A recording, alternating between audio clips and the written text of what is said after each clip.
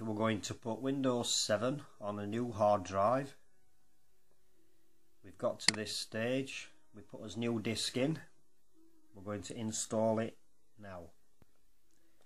So we go to install, press on this, setup is starting.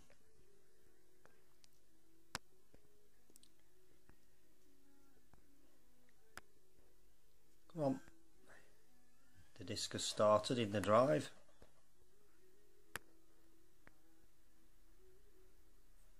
You have to accept. If you don't accept, it won't do it.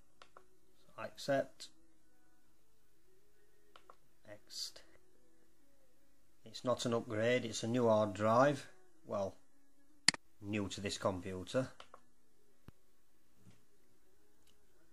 We're going to put it on 0 partition 1. Right. Windows cannot be installed on this partition. Show details.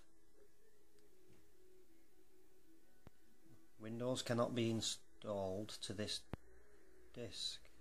Right, and the selected disk is of the GPT partition style. Okay. Advanced, let's have a look.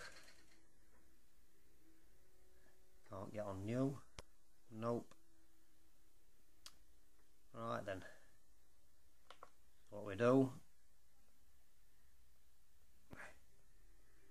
let's go out of that, back out of that. Can we go out? No. Right then. What we do, click off that.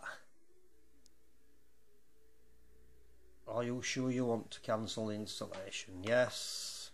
We're back to this. Right, once we're back on this screen, we want to press Fn and F10 at the same time. Shift, sorry. So I'll go for Shift F10. Oh, I can't get it. Right. This texture into this screen. So what you want to type in here is disk part, D-I-S-K P-A-R-T. It's a bit shaky with camera, one-handed.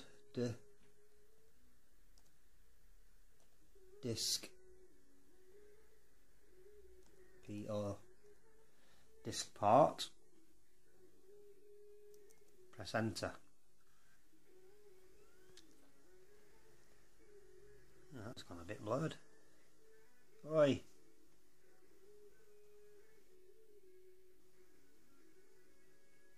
What's happening here? There you go, disk part. Then you pressed enter. The next thing you want to type in is list. L-I-S-T. Press enter. And we want to select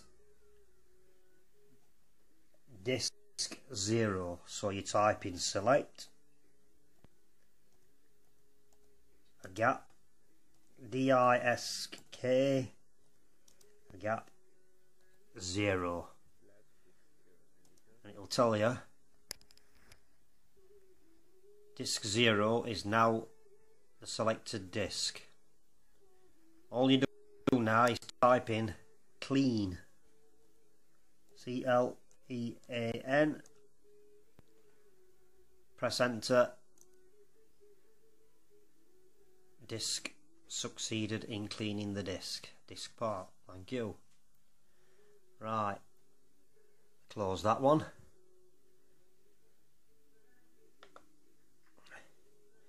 Now we'll try. We'll have a go at installing now. That should have changed it to an MBR disk.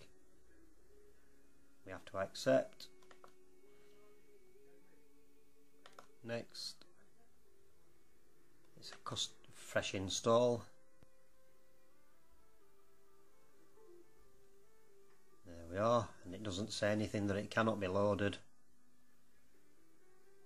next. There you go, copying Windows files. There you have it, so simple.